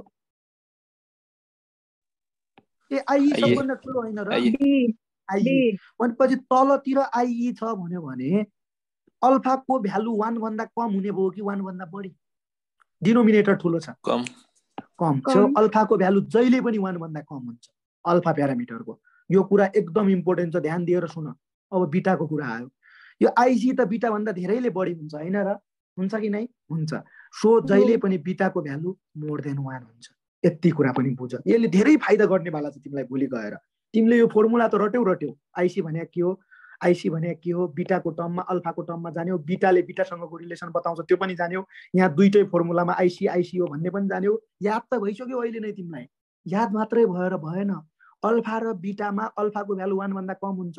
कहिलेकाहीँ तिमीलाई अल्फा सोधिदिन्छ के, अप्सनमा एउटा भ्यालु मात्रै 1 भन्दा कम हुन्छ, सिधै टिक लगाउने, क्याल्कुलेटै गर्ने हैन। सक्यो अल्फा र बिटा, त्यो पनि जान्यौ तिमीले। तिमीलाई म एउटा अर्को कुरा पनि सिकाउँछु, थाहा छ? अब अझ फिगर हेर राम्रोसँग। जस्तै सबभन्दा डन यहाँ इमिटर रहेछ 100 इलेक्ट्रोन भएको भनेपछि 100 करेन्ट, 100 एम्पियर करेन्ट भन्देऊ न, के भन्नु छ र तिमीलाई? 100 एम्पियर करेन्ट। यसलाई म तिमीलाई अझ खतरा तरिकाले पढाउँछु, थाहा छ? यहाँ सुन त। जस्तै यो 1 एम्पियर करेन्ट हो रे, राम्रोसँग सुन त। यो 1 एम्पियर करेन्ट हो रे, राम्रोसँग सुन है।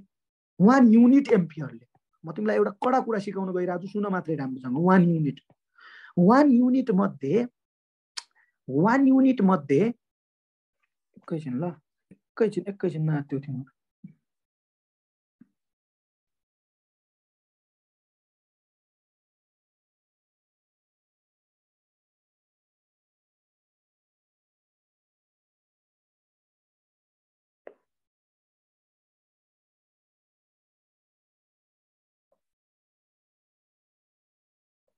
ओके ल, यो 1 युनिट करेन्ट मध्ये अल्फा यहाँ पुग्यो रे, अल्फा करेन्टहरु अल्फा यहाँ पुग्यो रे। सुन है राम्रोसँग, अलि सिकाउनलाई भनिरहेको छु। 1 युनिट एम्पियर करेन्ट थियो रे यसमा, अल्फा यहाँ पुग्यो रे भन्यो भने आइबी कति होला भन त? यदि आइसी अल्फा भयो रे, आइसी अल्फा भयो रे, आइई 1 थियो रे भन्यो भने आइबी कति होला? आइसी अल्फा भयो रे, 1 मध्ये अल्फा यहाँ पुग्यो, सबै इलेक्ट्रोन पुगेनन्, अल्फा इलेक्ट्रोन पुगे भन्यो भने आइबी कति होला? यहाँ टोटल 1 थियो, अल्फा यहाँ पुग्यो, आइबी कति होला? 1 माइनस अल्फा। 1 माइनस अल्फा हैन र यार, आइई is equals to IB plus आइसी हैन र? आइई 1 छ, आइसी अल्फा भयो भने आइबी कति होला भनेर सोधिरहेको छु। अलिकति कन्सेप्ट लगाउ न। यो 1 युनिट थियो भनेपछि 1 वटा इलेक्ट्रोन थियो, 1 युनिट भने मैले, त्यही भएर अल्फा यहाँ पुग्यो भने आइबी कति होला? 1 माइनस अल्फा होला। ओके, अब एकदम सजिलो भइसक्यो हामीलाई। हेर त, अब मलाई एकजनाले भनिदेऊ त बिटा भन्या के हो? बिटा भन्या के हो भनेको थिएँ मैले? आइसी बाई आइबी, बिटा आइबी, आइसी बाई आइबी भनेपछि current of collector, current of base is equals to आइसी भन्या कति छ अहिले? अल्फा। आइसी भन्या अल्फा, बिटा भन्या 1 माइनस अल्फा भन्यो भने हेर त, अल्फा र बिटाको रिलेसन पनि आयो। भनेपछि बिटा इज इक्वल्स टु के रहेछ? Alpha divide by 1 minus alpha. यसरी नै आयो के रिलेसन बिस्तारै, बिटा र अल्फाको रिलेसन, बिटा प्यारामिटर र अल्फा प्यारामिटरको रिलेसन। तर यति पनि याद नगर तिमीहरू, गाह्रो हुन्छ पछि गएर। कसरी याद गर भन्छु थाहा छ म? जस्तै अल्फा भन्या तिमीलाई याद छ, आइसी by आइई alpha is less than 1। बिटा भन्या तिमीलाई थाहा छ, आइसी बाई आइबी बिटा इज ग्रेटर देन 1। तिमी एउटा फर्मुला याद गरिदेऊ मेरो लागि, अल्फा र बिटाको रिलेसनको लागि। 1 बाई अल्फा लेख, 1 बाई बिटा लेख, यता 1 लेख, बिचमा माइनस लेखिदेऊ। सजिलो हुन्छ के, जस्तो पनि डेरिभेसन निकाल्न सक्छौ तिमी अल्फा र बिटाको रिलेसन। यो जान्दियो भने तिमीलाई इक्जाममा अप्सन दिएको हुन्छ, ए is true, be is true, relation दिएर। तिमीले यति याद गरिदियो भने इक्जाम हलमा पनि याद गर्न सक्छौ। सबै याद गर्न सकिँदैन, तर म भन्छु याद पनि गरिदेऊ। हेर साँच्चीकै भनिरहेको छु, 1-2 कुरा याद पनि गर्नुपर्छ हामीले। अल्फा र बिटाको रिलेसन हो यो। अल्फा बिटा भने के हो मैले भनिसकेँ तिमीलाई, प्यारामिटर हो जसले करेन्टहरू बिचको नापन गर्छ। They are डाइमेन्सनलेस। म दुईटा फर्मुला त रट्देऊ भन्छु, अल्फा इज इक्वल्स टु बिटा बाई बिटा प्लस 1, बिटा इज इक्वल्स टु भर्खरै निकालेँ मैले अल्फा बाई 1 माइनस अल्फा। यो रट्न पनि सजिलो छ कि, यहीबाट आयो यो। तिमीले निकाल्यौ भने योबाट अल्फाको भ्यालु निकाल्यौ भने यही आउँछ, तिमीले निकाल्यौ भने बिटाको भ्यालु यही आउँछ। निकाल घर गएर, त्यो ठुलो कुरा भएन। यो त तिम्रो दिमागमै हुनु पर्यो। 1 बाई अल्फा लेख्नु पर्यो, 1 बाई बिटा लेख्नु पर्यो, बिचमा माइनस लेख्नु पर्यो, इज इक्वल्स टु 1 लेख्नु पर्यो। यो त तिम्रो दिमागमा हुनै पर्यो। तर यो 2 फर्मुला पनि हुनु पर्यो। अब कसरी लेख्ने म सिकाउँछु नाच्यो। तिमीले बिटाको फर्मुला लेख्नु छ भने माथि अल्फा लेख, बिटा इज इक्वल्स टु अल्फा लेख, लेख्यौ, तल अन्डर रुट लेख। अब मलाई भन त अल्फा ठुलो हो कि 1? अल्फा ठुलो हो कि 1? अल्फा इज लेस देन 1 भनेको थिएन? कुन ठुलो हो? 1 1 भनेपछि त्यही भएर तिमीले के लेख्नु पर्यो 1 माइनस अल्फा लेख्नु पर्यो। अब यहाँ माथि सजिलो छ, अल्फाको लेख्नु पर्यो भने बिटा लेख, अल्फा इज इक्वल्स टु बिटा अन्डर रुट हाल, सरी के भन्छ यसलाई, के भन्छ यार, बिटा अपन हेर त कस्तो सानो कुरा बोलिरहेको म, माइन्ड ब्लक। बिटा अपन बिटा प्लस 1 लेखिदियो, यहाँ त प्लस छ, 1 प्लस बिटा लेख्यो भने बिटा भने बिटा बिटा यहाँ अल्फा 1 माइनस अल्फा भनेपछि रिलेसन रट्न पनि कति सजिलो छ हेर त, अल्फा र बिटाको which of the following is true भन्यो भने मनमनै याद हुनु पर्यो क्या तिमीलाई, यो पनि भन्यो भने लेख्न पनि सजिलो। यहाँ अल्फा भयो यहाँ बिटा लेख्नु पर्यो, तल 1 प्लस बिटा लेख्नु पर्यो, यहाँ बिटा भयो यहाँ अल्फा लेख्नु पर्यो, तर यहाँ 1 माइनस अल्फा लेख्नु पर्यो। ओके, यो भने तिमीले के बुझ्यौ, सिम्पली अल्फा बिटा यिनीहरूको रिलेसन। अब म अगाडि जान्छु, ल मलाई भन त यहाँनिर केही तिमीलाई डाउट भएको छ अहिलेसम्म, अल्फा बिटामा केही डाउट भएको छ? केही होइन के, जस्तै इमिटरमा टन्नै इलेक्ट्रोन हुन्छ 1000, त्यो मध्ये यहाँ बग्दै गर्दा करेन्टको शक्तिले यो भोल्टेजको कारणले गर्दा इलेक्ट्रोनलाई पुश गर्ने भयो, यहाँ होलले 5 इलेक्ट्रोन खाइदिन्छ, अनि यहाँ 95 वटा 995 वटा इलेक्ट्रोन पुग्छन्, त्यही हो के कलेक्टर करेन्ट। त्यही भएर सेकेन्ड हाइएस्ट, यो सबभन्दा बढी, यो त भन्दा बढी भयो इलेक्ट्रोनकै कारणले गर्दा। तिमीलाई नेमले कहिले काहीँ सोध्छ के 100 एम्पियर करेन्ट बग्यो भने 85% अफ इलेक्ट्रोन यसले खाइदियो भने यसको कति भनेर सोधिरहेको हुन्छ। सिम्पली कन्सेप्ट बुझ्ने के, कन्सेप्ट बुझ्यो भने जस्तो क्वेसन पनि सल्भ हुन्छ। भयो म क्वेसन गराएर भनौँला भोलि, नाच्यौ तिमी। अब हेर त, जस्तै इमिटर करेन्ट 1000 इलेक्ट्रोनको कन्ट्रिब्युसन थियो भने बेस 5 भयो, आइसी 995, अल्फा र बिटाको रिलेसन पनि बुझ्यौ तिमीले। अब करेन्ट गेन, अब हेर त हामीलाई एक्चुअली एम्प्लिफिकेसन अफ करेन्ट गर्नु छ। करेन्ट गेन भने के हो मलाई भन त, जहिले पनि गेन भने आउटपुट बाई इनपुट हो कि नै, हामीले कति लगानी गर्यौँ कति पायौँ, हो कि नै? कोही बोल्दैन यार, हो कि नै? हो। भने तिमीलाई करेन्ट गेन क्यारेक्टरिस्टिक जान्नु छ, बिटा in any common emitter configuration भन्यो भने कति गेन भएको छ करेन्ट, कति एम्प्लिफाई भएको छ करेन्ट थाहा पाउनु छ भने करेन्ट बेन बिटा characteristic is equals to output current divide by input current. Output भने जहिले पनि के थियो मेरो भाइ, आउटपुट भने जहिले पनि कलेक्टर होइन, कलेक्टर। भनेपछि इनपुट करेन्ट भने जहिले पनि के हो, बेस हो, किनभने हामी कमन इमिटर पढ्दा छौँ आइबी। आइसी बाई आइबीलाई जहिले पनि के भन्छौँ हामी, कलेक्टरको बिटासँग रिलेटेड छ भन्यो भने, सरी बेससँग रिलेसन छ भन्यो, यो बी भन्ने बित्तिकै बिटा सम्झिहाल्ने भयो। कति सजिलो छ क्या जान्न पनि। बिटाको फर्मुला तिमीलाई बाटोमा कसैले सोध्यो भने ए दाइले भने त्यो कलेक्टर जहिले पनि माथि हो, जहिले पनि बिटा भए पनि अल्फा भए पनि कलेक्टर माथि हो, तलतिर बिटामा आइबी हो, अल्फामा तलतिर आइई हो। केही सजिलो अप्ठ्यारो छँदै छैन। अल्फा लेस देन 1 हो, बिटा धेरै नै हुन्छ, 200 भन्दा बढी भ्यालु हुन्छ, अल्फाको 0.99 कति भ्यालु हुन्छ भने यति जान्न त कति सजिलो छ हैन र?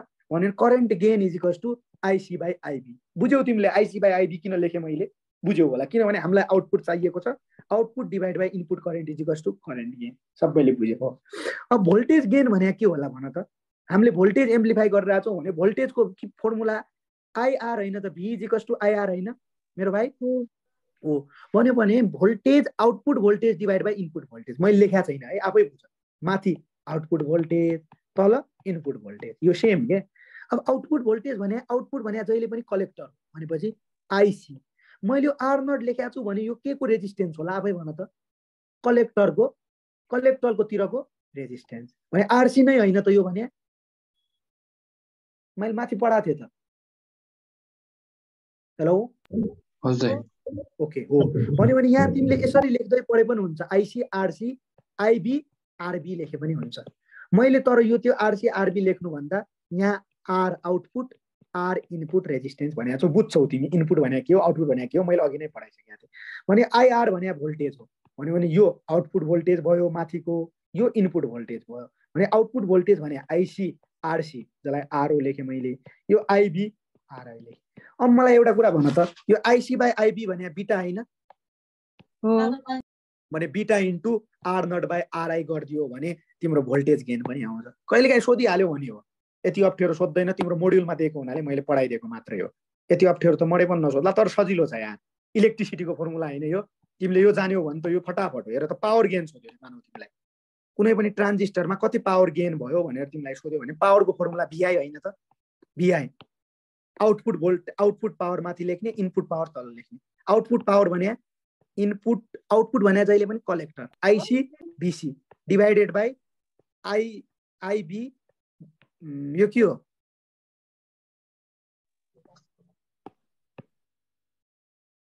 आइबी यो VI भिबी। अब मैले यो भिबी लाई भिओ लेख्दिया मात्रै हो क्या, अरू केही पनि होइन। भी इनपुट भने भिबी पनि हो बेसको, भी आउटपुट भने भिसी पनि हो। यो त जान्छौ नि तिमी। अब मलाई भन त यो भी नट बाई भिआई भने के पनि हो? यो त जान्नु पर्यो नि। भी आउटपुट बाई भी इनपुट भने यो पनि होइन, भोल्टेज गेन।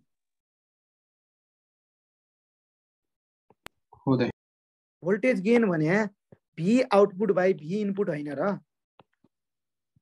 मैले यसको ठाउँमा यो लेख्न सक्छु आइसी बाई आइबी। आइसी बाई आइबी को ठाउँमा बिटा लेख्न सक्छु हैन त? ल बिटा लेखेँ मैले।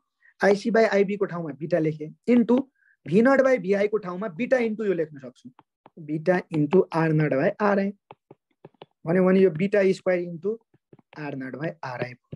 ल कन्फ्युज केही पनि नहो, केही जान्नु पर्दैन। तिमीले जान्ने भने यो मात्रै हो, अल्फा र बिटाको रिलेसन। अल्फा र बिटा भने के हो? आइई को यो यो यो यति जान्यो भने पुग्छ, केही जान्नु पर्दैन। तर कहिलेकाहीँ सोधिहाल्यो भने current gain characteristic, voltage gain characteristic. हजुर यो लाइभ चाहिँ कहाँ हुँदै हो? यो लाइभ फिजिक्स ग्रुप। बुढा युट्युबमा लाइभ गर्छु भने हैन? त्यो म पछि हाल्छु भिडियो। अहिले त विद्यार्थीहरूलाई पढाउँदै हो नि, आफ्नो प्रायोरिटी।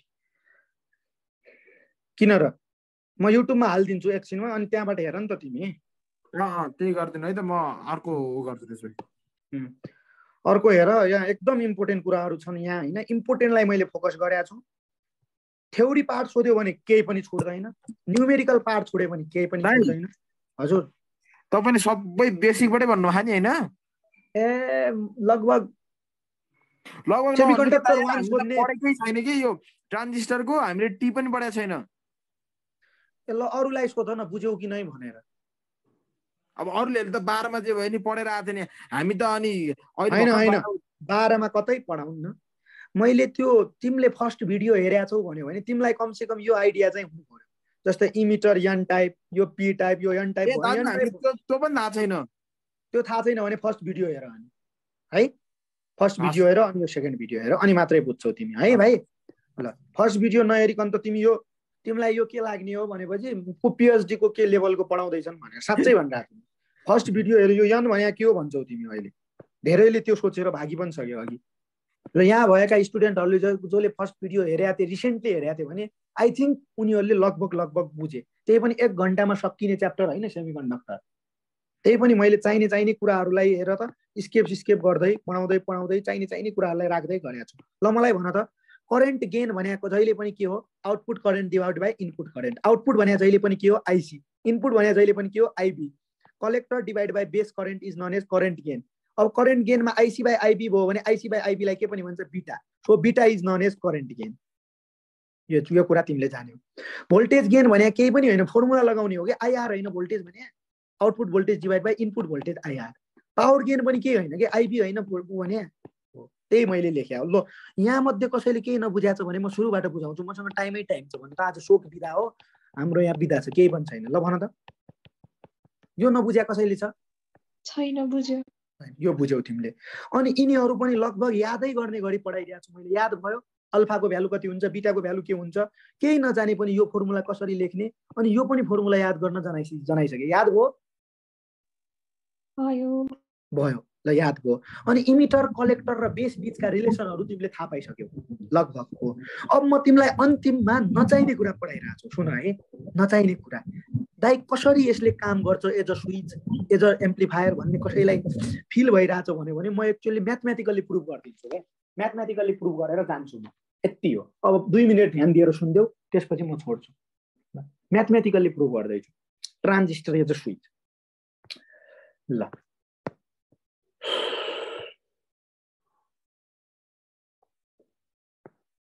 ओके। अब के हुन्छ भनेपछि सिम्पली तिमीले किर्चफ्स ल लगायो भने यो input voltage is equals to यो सर्किटमा, यो पहेँलो लगाएको सर्किटमा VBB इज इक्वल्स टु, राम्रोसँग सुन है, VBB इज इक्वल्स टु, यहाँ हेर त यो IBRB, VBB is equals to IBRB। किर्चफ्स ल है पढाएको छैनौ भने किर्चफ्स ल आउँदैन। हेर VBB is equals to IBRB is equals to VBE दाइ यो कसरी भन्ला यो BE को भोल्टेज हो हेर त यहाँनिरको भोल्टेज भने यो एउटा सर्किट भन्यो यो सर्किटमा हामीले किर्चफ्स ल लगायौं सेकेन्ड ल भन्यो भने हेर त VBB इज इक्वल्स टु यो IBRB IR भने भोल्टेज अर्को VBE भोल्टेज एक्रॉस BBE यो एउटा सर्किटमा यति कम्पोनेन्ट छ मैले यो लेख्न पाएँ भन्यो भने VBB भने इनपुट भोल्टेज हो यो चाहिँदैन है म बुझाउनलाई मात्र भनिरहेको छु यो कहीँ चाहिन्न केवल फिल गराउनको लागि IBRB अनि यो VBE भने भोल्टेज एक्रॉस यो BBE यहाँ हेर त यी तीनवटालाई मैले एउटा किर्चफ्स ल लगाएँ त्यसपछि अर्को छ यो VBC हेर त यो भने आउटपुट तिरको अब अर्को यो हरियो सर्किट यहाँ हेर त यो हरियो सर्किटमा ओके म यो अब हरियो सर्किटमा किर्चफ्स ल लगाउँछु आउटपुट सर्किटमा यो VBC इज इक्वल्स टु हेर त यो भने VBC लाई VCC लेखे सरी यहाँनिरबाट सुरु गरौँ VCC इज इक्वल्स टु यो RC यसलाई IC छ नि यो ICRC प्लस यो VCE कन्फिगरेसन यो सर्किटमा तीन कम्पोनेन्ट छन् राम्रोसँग हेर फेरि अझ VCC ICRC VCE तिमीले इलेक्ट्रिसिटीमा यति त पढाएको होला है अब सबै कुरा मैले यहाँ पढाउन सक्दिनँ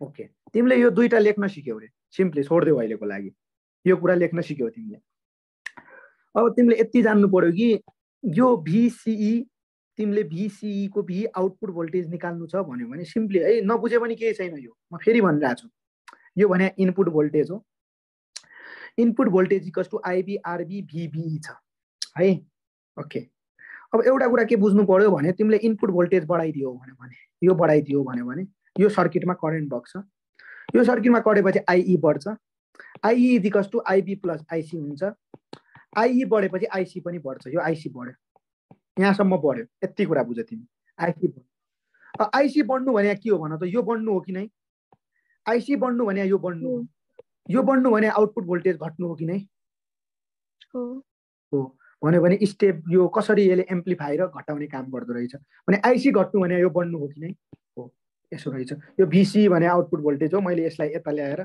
VCC लाई यता ल्याएर ICRC लाई यता ल्याएको है अरु केही पनि इक्वेसनलाई यताउता लगेको भनेपछि यस्तो इक्वेसन हुन्छ के जो तिमीलाई मैले डिटेल पढाएको छैन अहिले यति बुझ कि यसले भोल्टेज घटाउने काम भोल्टेज बढाउने काम एज अ स्विच कसरी काम गर्छ भनेपछि यति घटाइदिन्छ कि IC लाई यहाँ VO नै 0 हुन्छ आउटपुट भोल्टेज नै 0 हुन्छ भनेपछि त स्विच अफ हुने भयो भन्यो भने कुनै बेला यति बढाइदिन्छ कि यो ठ्याक्कै एक्टिभेट हुन्छ त्यो बेला स्विच अन हुने भयो सिम्पली मैले कन्सेप्ट मात्रै दिएको अरु केही पनि हैन transistor as a switch and amplifier कसरी हुन्छ मैले पहिले नै पढाइसकेको थिएँ अहिले म्याथमेटिकल्ली मात्र प्रुभ गर्न खोजे हो अरु केही पनि हैन यसलाई त्यो डिटेल रूपमा नलिनु सिम्पली यति कुरा हो अब तिमी गएर एउटा काम गर सेमिकन्डक्टर पार्ट 1 हेर सेमिकन्डक्टर पार्ट 1 हेर्सकेपछि सेमिकन्डक्टर पार्ट 2 हेर सेमिकन्डक्टर पार्ट 1 र सेमिकन्डक्टर पार्ट 2 हेर्सकेपछि सेमिकन्डक्टरको क्वाड युट्युबमै छ सेमिकन्डक्टरको क्वाड हेर यो तीन हेर्छौ होला तिमीहरु बुझ्छौ कि बुझ्दैनौ त्यो तिमीहरुको हातमा छ या मेरो अर्को भिडियो बनाउनु पर्छ म गरौँला त्यो ठुलो कुरा भएन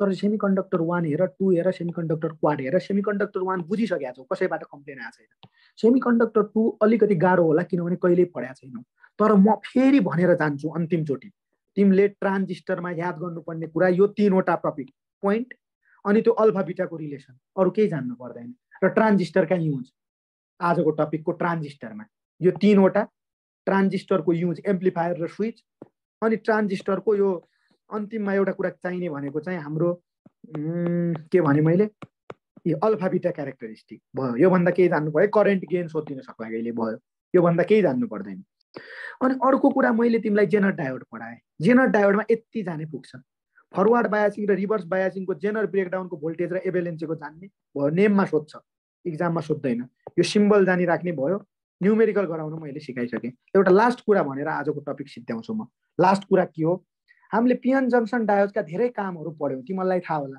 थाहा छ नि पीएन जंक्सनलाई हामीले सबभन्दा पहिले के बनाथ्यौं रेक्टिफायर बनाथ्यौं रेक्टिफायरको काम के थियो एकजनाले भन्देऊ त rectifier to convert रेक्टिफायरको current or voltage into DC current or voltage AC into DC ल ठीक छ अनि मलाई भन त पीएन जंक्सनको अर्को काम हामीले जेनर डायोड पढ्यौं जेनर डायोड कसरी बनाइन्छ पीएन जंक्सनबाट हाई डोपिङ गरेर भनेपछि जेनर डायोडको काम के हो भोल्टेज स्टेबलाइजर कसरी गर्छ पनि मैले सिकाइसके भोल्टेज स्टेबलाइज अनि एउटा पिएन जङ्सनको अर्को काम पनि सिकाउँछु म, त्यो हो that is non as PN junction diode as a, okay सिकाउँ कि नै, तर PN junction diode as a photo diode.